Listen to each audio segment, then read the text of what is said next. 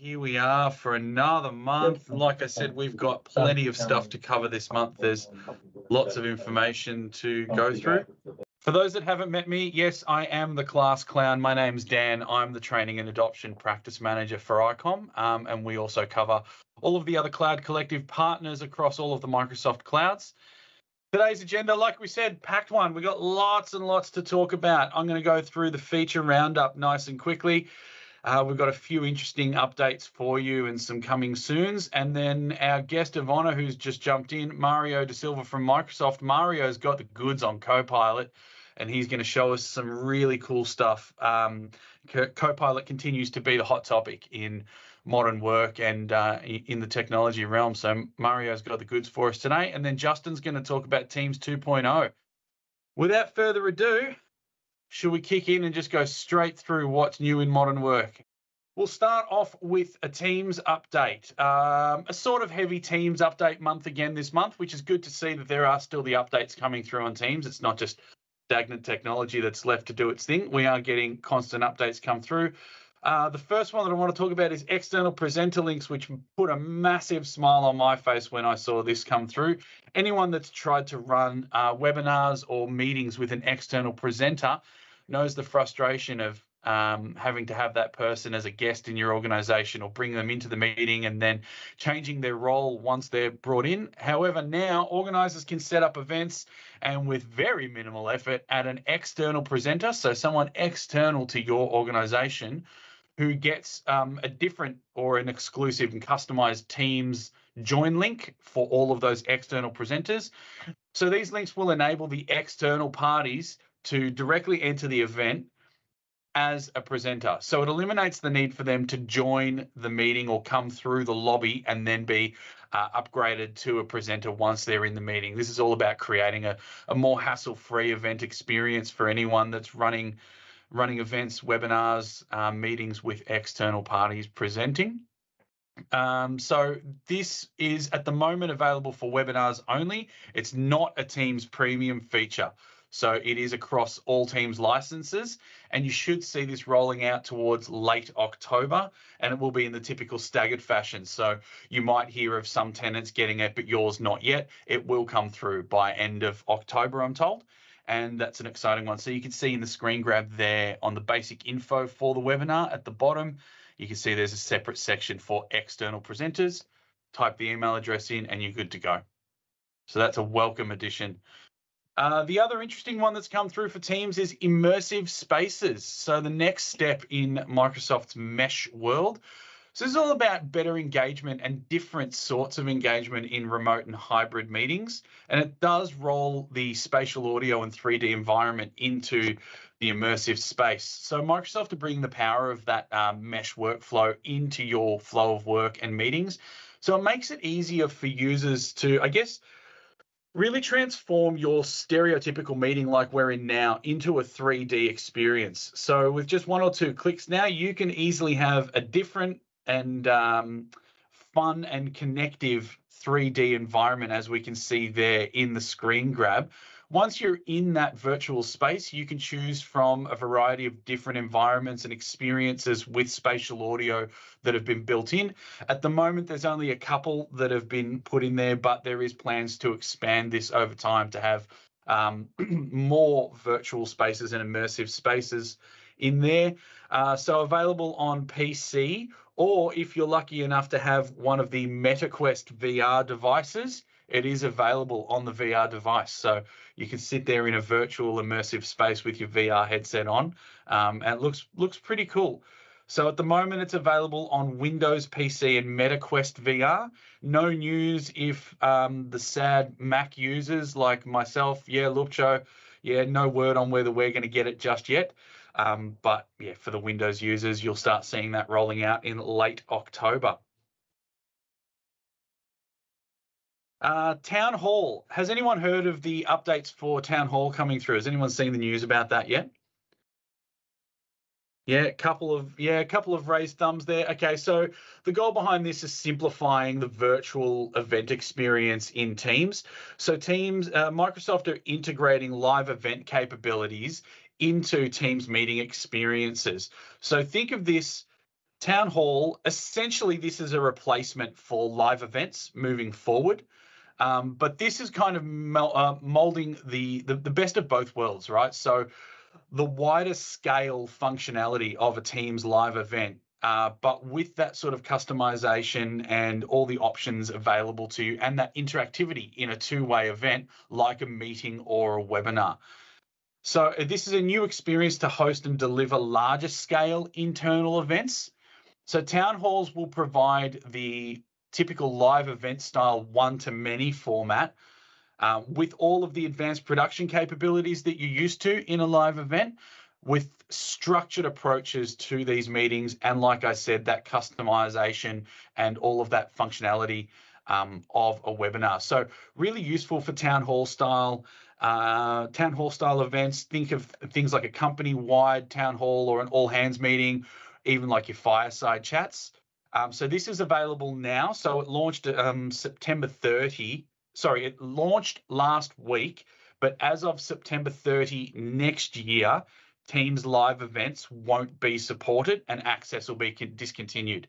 So if you're still running Teams live events, you've got 12 months to do it, at which point that will be cut off and Town Hall will be that experience moving forward.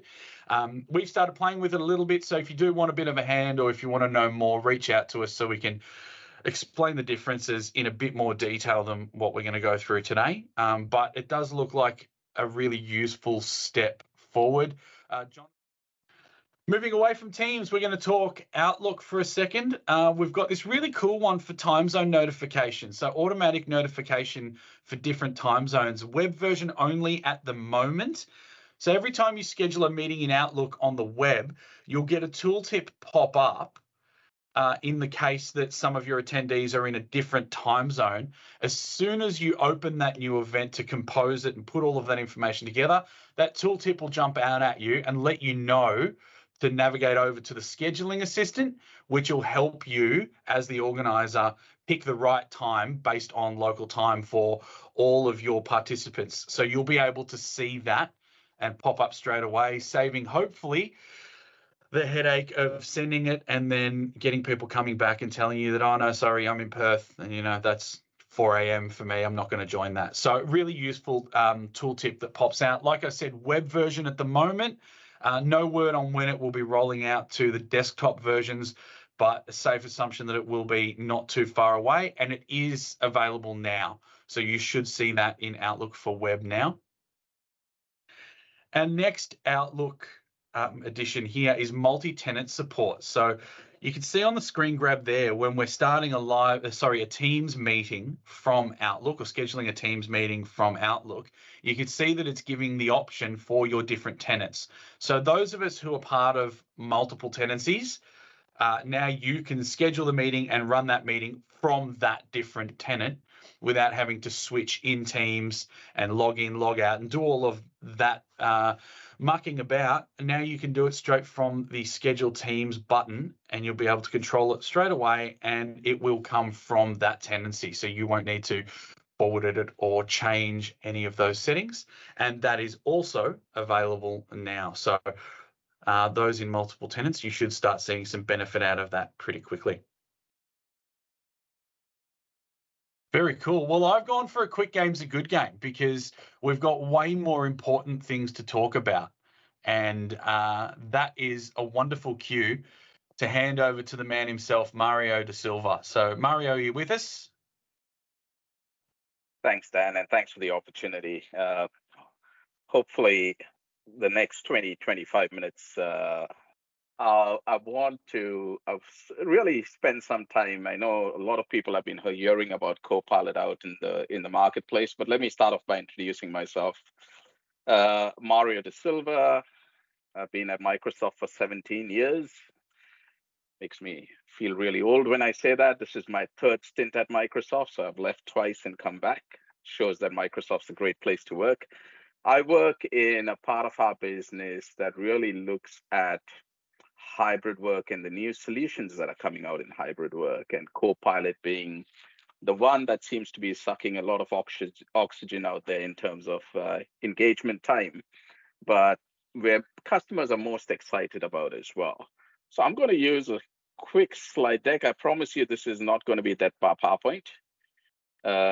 I'll just share a quick deck to frame what is Copilot today, and then we can dive into demos. And my intention probably to do about 20 minutes of demos and maybe 5 minutes focused on positioning Copilot and what it is. So I'm guessing most of you have heard of Copilot in one way or another. And there are different flavors of Copilot, and I want to set that record out there. The Copilot solution that I'm going to talk about is Microsoft 365 Copilot, which is in the top left-hand corner of your screen. But Microsoft's vision is to inject AI and a Copilot into all the end-user applications that people work with. So, for example, we've had GitHub Copilot that's been available for nearly 12 months now. And some of the stats that we're seeing from GitHub Copilot are phenomenal, right? Something like 47% of all the code generated in GitHub now is AI generated using Copilot. The satisfaction from developers is improved tremendously because what Copilot and the AI does is takes away all the mundane tasks that developers don't like to do, helps them with debugging, helps them with writing basic code, looking for code samples and kind of getting them going quickly. So really driving productivity up for that group of users.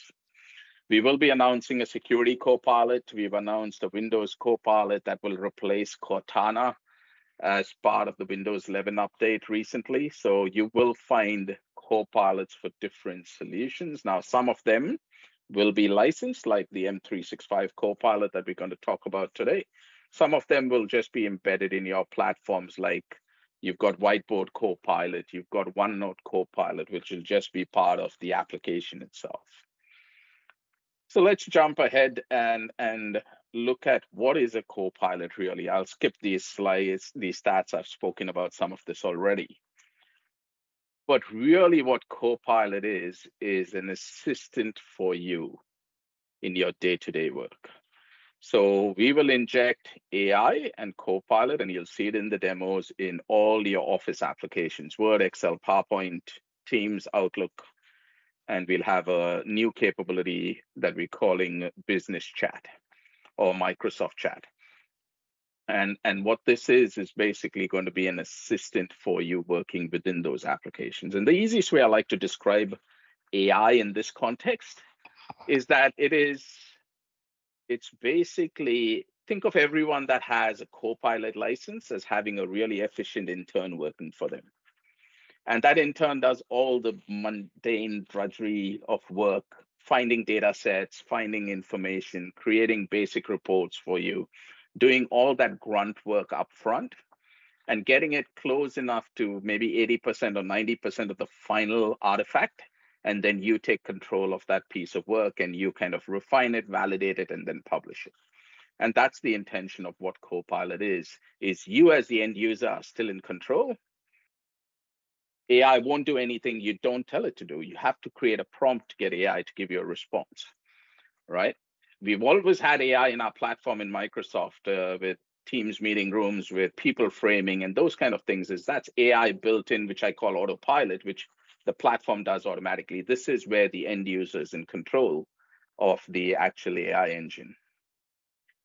From a general availability perspective, it's not available today. We've got some early adopter customers using it today, but it will be available from the 1st of November for customers like yourselves to go acquire the licenses if you think there's value in this and this will drive benefits for you. Me personally, my vision for Copilot with M365 is this is the first productivity tool that I've seen that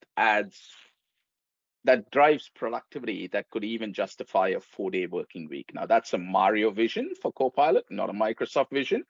A Mario vision is I can work 4 days a week if I choose to, right? So hopefully you'll get a sense of that through the demos as well as we go through it. So what are the underlying components that make up Copilot? And the underlying components of Copilot is the large language model. Microsoft made a massive investment with OpenAI a little while back. And as part of that investment, we've got access to their ChatGPT 3.5 and ChatGPT 4 models that we built up in our Azure data centers.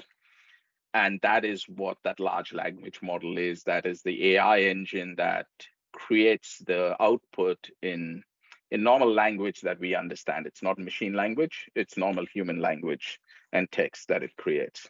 You've then got your Microsoft Graph, which some of you will know what that is, but basically the graph is your access to your data that is sitting on your M365 tenant. As part of Copilot, we've launched a new indexing capability as well called Semantic Index. And what Semantic Index is slightly different to your SharePoint Index. Your SharePoint Index is a keyword search index. Semantic Index is, let's think of that on steroids.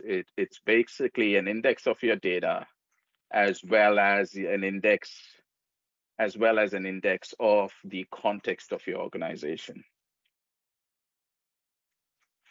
And then you've got the Microsoft 365 apps, which is all your Word, Excel, PowerPoint, all your Office applications, really. And recently, as part of the product evolution, we've added that integration into the internet as well. So it's not only grounded in your data, but if you create a prompt, for example, if I tell Copilot, go find me the weather report for tomorrow, I'm assuming that data is not sitting anywhere in your tenant, and Copilot won't be able to find it on your tenant. So at that time, what it'll do is go up to the public internet and pull that data and present it back to you. The great thing is it'll give you the source of that data whenever it presents data back to you. So it'll tell you it pulled it off from Bureau of Meteorology, for example, right? So that is what Copilot is. And I'm guessing you'll get a better picture of it and the capabilities as we jump into a demo. In fact, in the interest of time, why don't we do that? So I'm going to exit the slide deck, and I'm going to go into Teams over here. Let me just do a search, which is project. So there we go. I'm going to look for Project Falcon, which is a fictitious project that my colleagues and I created so that we could do demos with this particular meeting. So assume that you've had a meeting before taken place. I can go to the recap. What you can see on this recap over here is Teams Premium. This is not Copilot. This is something you get, think of it as autopilot, where you get this if you've got a Teams Premium license. It tells you summary notes, all those kind of things. And you get what you get with this, right? You cannot ask further questions of the AI with Teams Premium. What you'll notice over here is I've got this little nice Copilot icon that I can hit, and it'll pop up previous prompts that I've used for a demo over here. But let me start off by saying, let's list the attendees and their roles. So I made a few spelling mistakes over there. The AI will adjust for that. It'll ground the data properly, and it'll come back and it'll list all the people that were in the meeting and how they introduced their roles in the meeting. So you don't have to take notes about, hey, who attended the meeting and what was the role they were doing in that meeting. The AI can do that for you using the transcription feature and the prompt that he just created.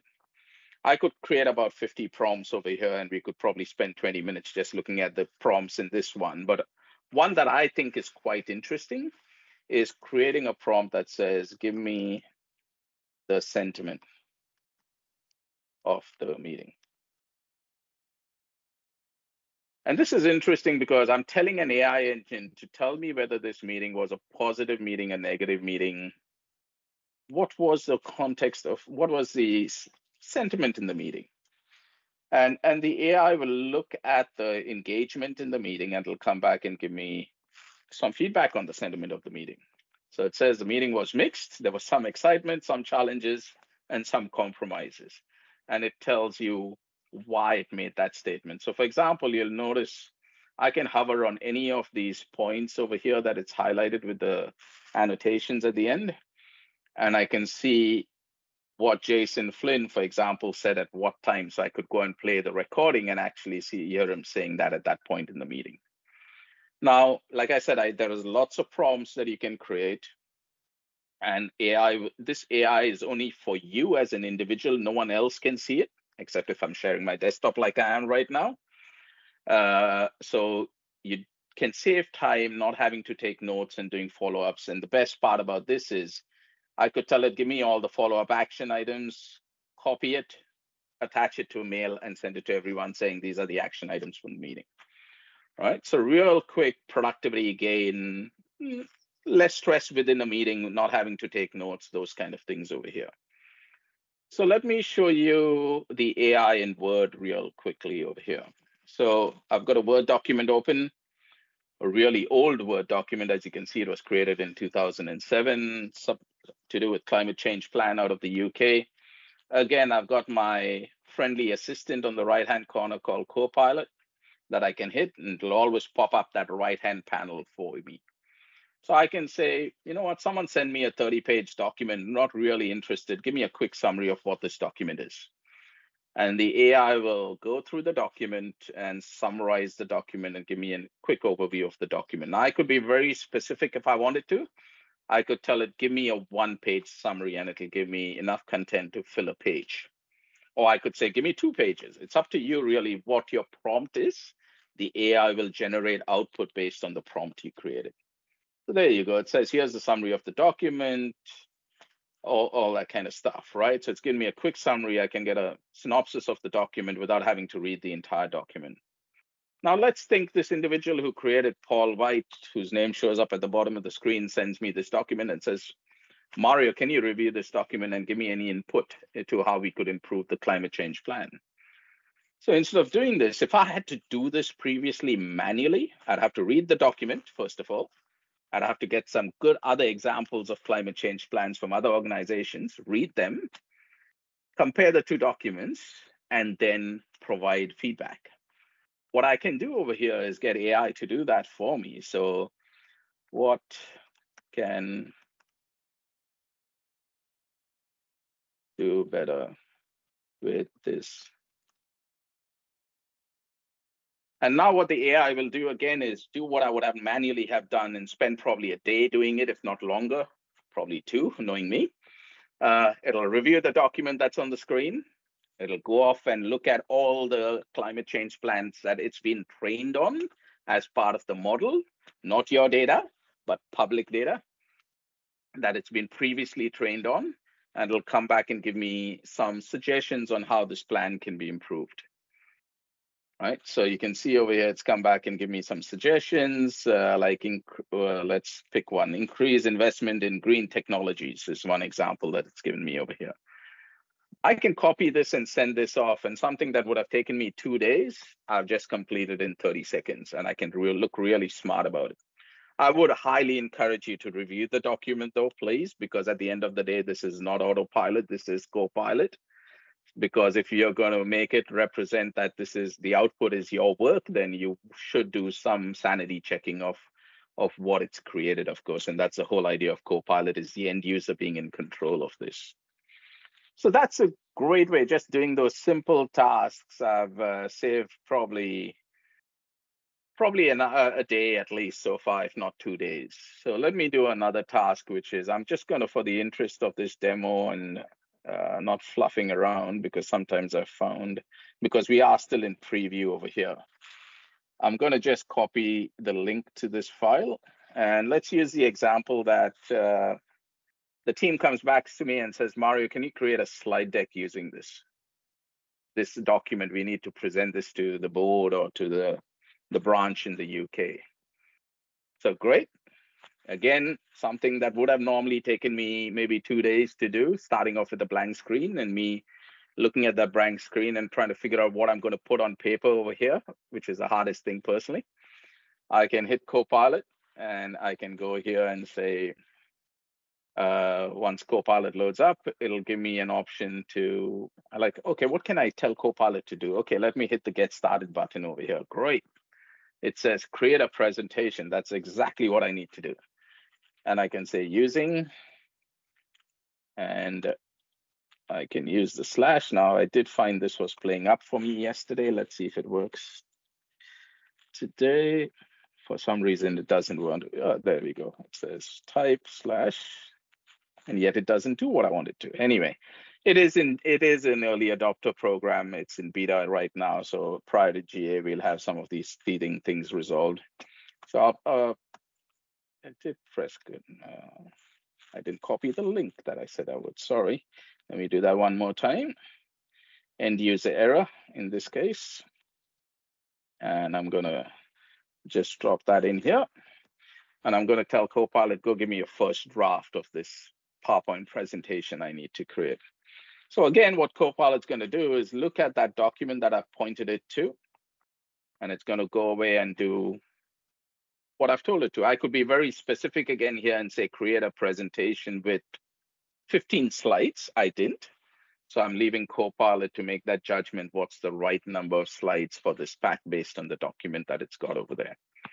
And it'll take a little while because it's going through the entire document and it's looking at what's relevant to be put in a presentation, and then it'll pull it back. Right. So this demo today, we cannot use your corporate templates if you've got standard templates. But when we go GA by the 1st of November, the plan is to have the ability to apply or point it to your standard templates so that any content it creates will use your standard colors and those kind of things over here. So there we go. Copilot's gone away and come back, and it says, I've created a deck for you here. Let's go through it. It's taken some graphics from the document that's there. It's tried to add some relevant imagery related to climate change, as you can see over here. I can even scroll up, and what it'll do is it'll give me talking points for each slide. And it'll also give me the original content from the document at the bottom over there. Right, so it's giving you a reference point into the original content that it's taken to create this. Let me go at the bottom now. We know this is a really old document, right, that I'm working off. So I might want to add a current information with regards to Microsoft's 2030 climate change plan. So I'm going to tell Copilot, add a slide on 2030.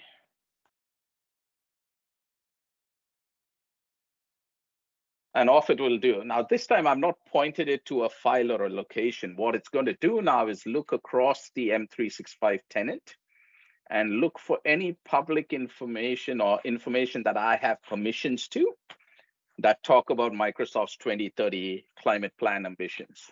And it'll pull that, it'll package it and create one slide and add it over here. Now, I could tell it to create an FAQ at the end of the document, at the end of this as talking points if you want to. You can continue to iterate on this, and that's the key thing, right? So I can continue to create prompts and refine the content that Copilot creates. And from a change management point of view, this is one of the key things like partners like Dan and the team can help you with is around that change management piece, which is all about helping you write great prompts so that you can be more productive. Now, what I've done today is really basic prompts, right? I've not done complex prompts in any shape or form over here.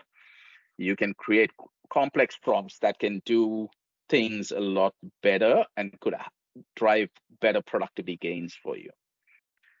So that's a quick demo of, I guess, Copilot and PowerPoint. I can go back to Word, for example, over here that we had as well. And I can do simple things like within the document, if there is something I want to get rewritten, for example, I might choose a paragraph and I can hit the Copilot icon over there. And it's going to rewrite that paragraph for me and give me 6 different options of the rewrite, for example, right? So if it's not sounding the way I want it to, the AI engine can do, actually it's done 3 this time. I can also go to the extent and say, make it professional, make it a neutral language, casual language, concise. It's up to you what kind of style of writing you want to apply to that paragraph, right? And that's what the AI. So I'll give you examples. We've got some customers on EAP right now, early adopter programs. Apologize for the acronyms. One of the CIOs that we're working with kind of giving us anecdotal feedback that it's helping him save an hour every day of the week by using Copilot. That's just the productivity gains. One of the side benefits he's seeing that is he's getting Copilot to write his emails for him, and it's softening his communication style. Previously, people saw him as quite cut and dry and abrupt, but with AI, it's helping him soften his personality and helping him with that, right? So there's other side benefits, I guess, of using AI as that kind of engine. So let me show you, I mentioned business chat or Microsoft chat. And this is a capability that doesn't only look at what you're doing in words context. This goes across all your data in your Microsoft 365 tenant and also gets grounded on the internet side of things. So when I say that, let me give you an example. Someone's asked me to talk to them about Bing Chat Enterprise at the last minute, and I don't have a deck ready. I recall seeing a deck somewhere a little while back, and I can't recall where that was, whether that was in a SharePoint site, whether that was in a OneDrive, that someone sent me a link in a meeting or in email. And so what I can do now is get Copilot to go troll through that data sources that are there within the tenant and find me the right content over here. So I can tell it, find me a PowerPoint deck on Bing Chat Enterprise. What this is going to do is it's going to go through all the data sources in my tenant and try and find for me a PowerPoint deck on Bing Chat Enterprise. Now, if you recall earlier, I said we've got this new indexing called semantic index. What Copilot does is applies context to that indexing. Or semantic indexing adds context to your data as part of that index. Oh, always great when Copilot lets you down.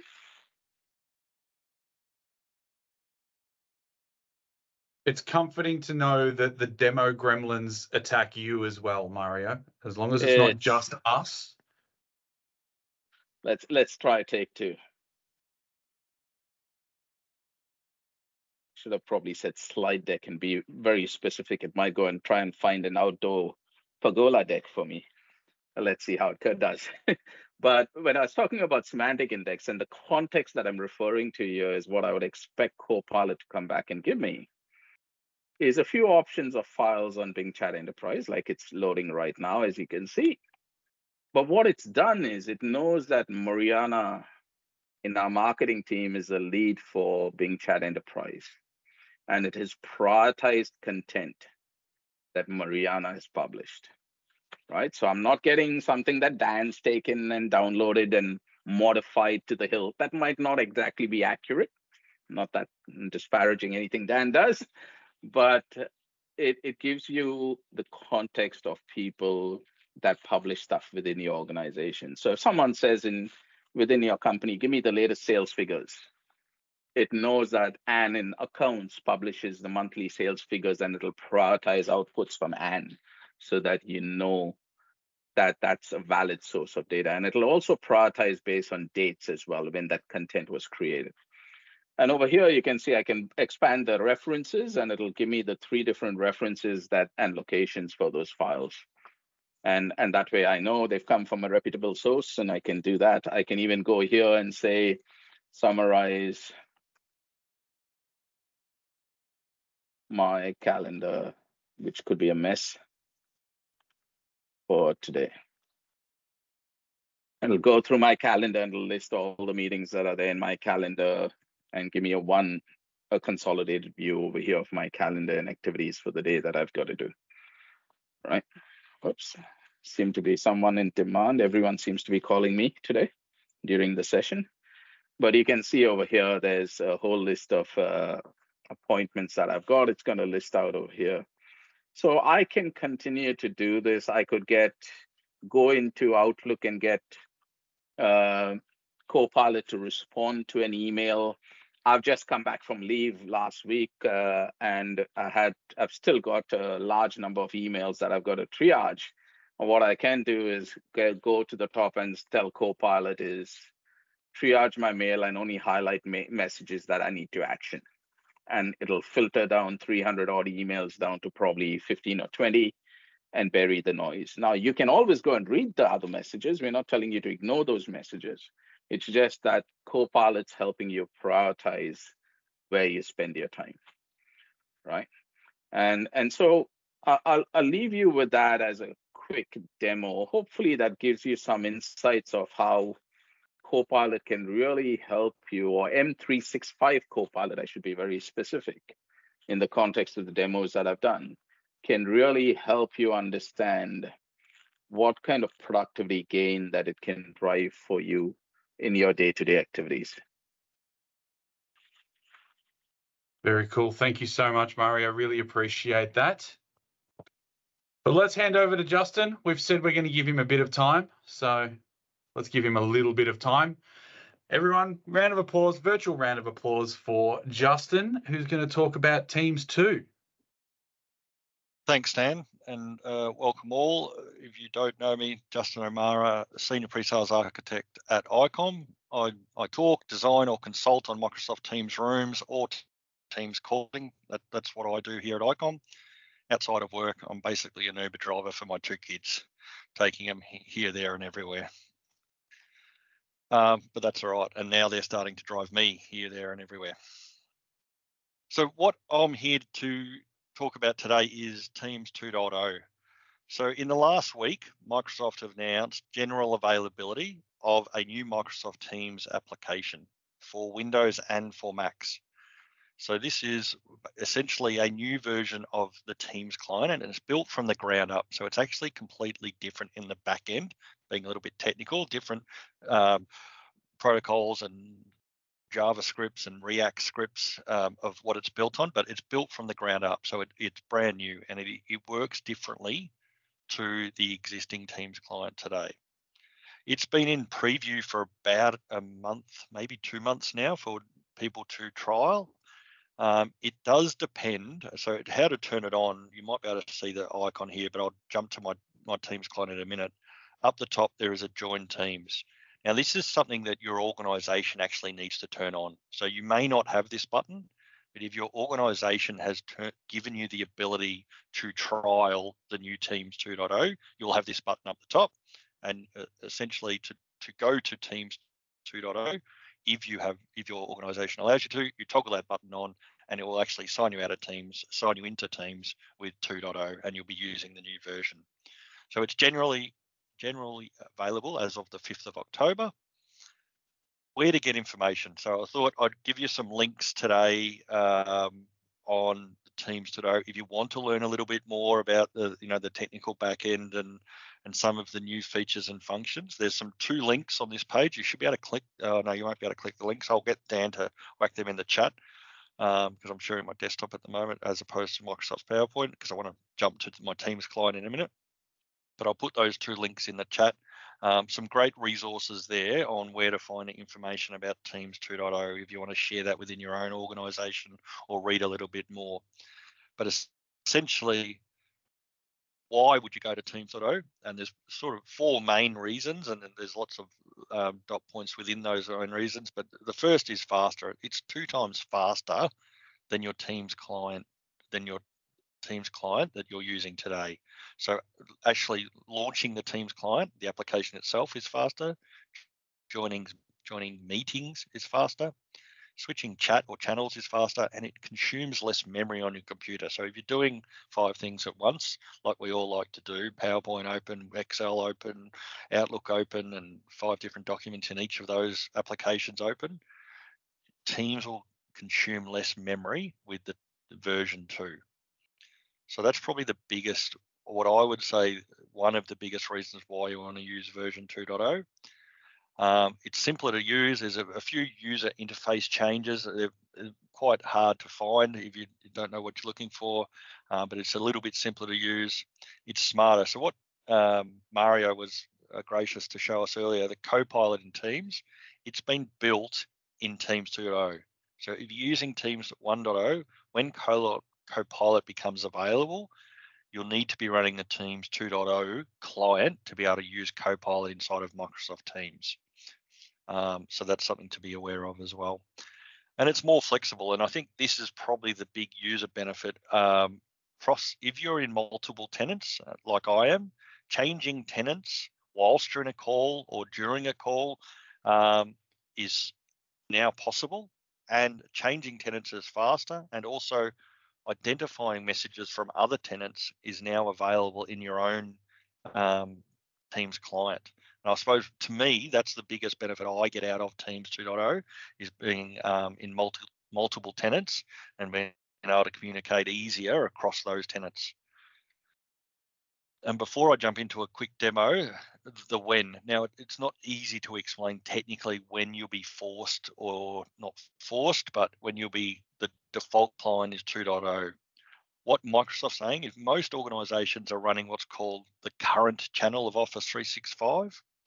So in late October, so in, let's say, 1 to 2 weeks, Microsoft will make the Teams 2.0 client the default client for most organizations. That's assuming that your organization is running the current channel.